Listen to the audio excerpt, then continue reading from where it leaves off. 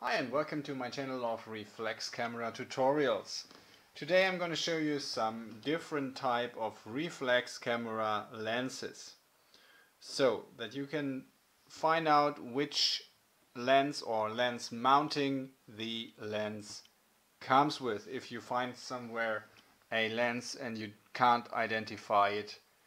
So we'll take a look at the so-called bajonets and then we'll see the differences. We will begin with my preferred system, the Canon EOS system, personally preferred system.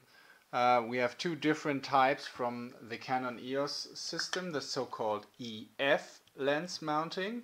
As you can see, this one is made from metal, and we have those contacts here that give the information from the camera to the lens and the other way around. Almost every EF lens has a red dot, so the red dot fits on the camera's red dot and then you turn it to the left as you see it from the camera. This one is recognizable with these three noses, I would say, and of course 5 dots for these points and 2 bigger dots with contacts for the camera. The next one, the younger brother from this, is the Canon EFS lens mounting. Is compatible with the EF lens, but only downgradable, so that you can take an EF lens on an EFS camera, but not the other way. So EF lenses have both, almost every time both. This one has only the white square. Some lenses have also a red dot, but of course not those EF lenses. The camera has the red dot, so you can mount both on a modern single lens reflex camera from Canon. So this one has the white square, but looks almost like the EF lens. We put that one away and take a look at another lens. We have here a Nikon autofocus lens. So if you take off the body cap, you can almost see Nikon is the only one that turns the other way around, almost. Not the only one, but the most famous one with the other way around. We have here a zoom lens. And as you can see, this one is made from plastic, but the contacts are here on the outer side of the ring. These are 4 contacts and 1 separated. We have here a small switch for the aperture, and we have here 3 noses and what we call a bajonet. So you can see this one stands more out than, for example, the EOS. We put that one away, take a look at another one. This one is a very special lens, a Minolta lens for the Vectis. You can compare it with a normal Minolta lens. This one is a smaller copy of this with more contacts. But as you see with the, they're quite flat. The bayonet is quite flat of Minolta and has also the red dot on it and 5 contacts on the outer ring. The Vectis lens from the APS series is more compact and has 2, 4, 6, 8 contact points.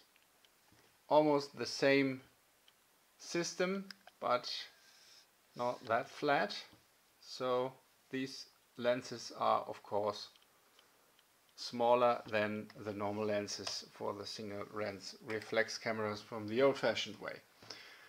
Then we have here also a classic AFD lens mounting, which is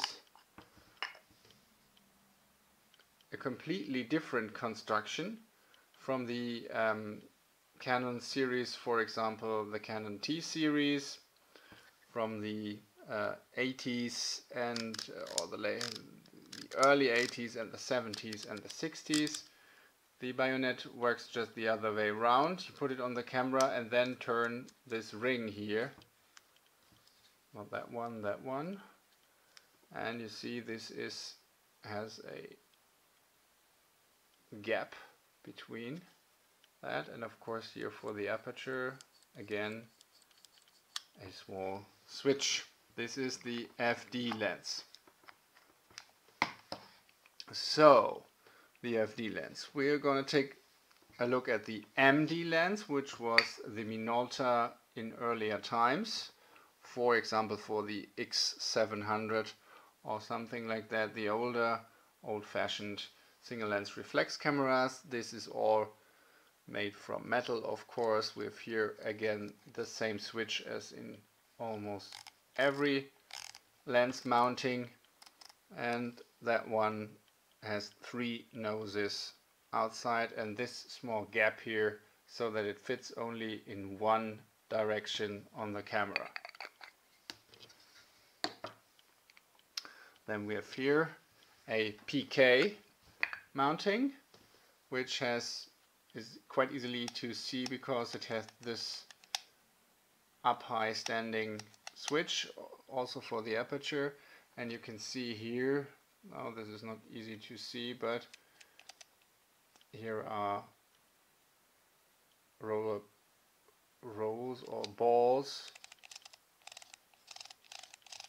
for turning, easier turning. So this one has of course no contact, it's a old-fashioned analog lens, but you can remember or see it with this red dot of course and this aperture switch. Then we have here, oh we already had that, we'll take a look at this one we already had. Take a look at this one. This is a quite special, a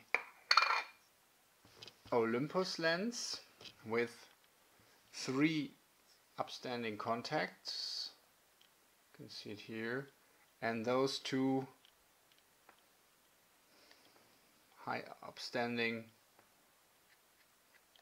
borders or something like that. I don't know which are they meant for. It has of course a red stripe, not a red dot, but a red stripe. It fits on a Olympus camera.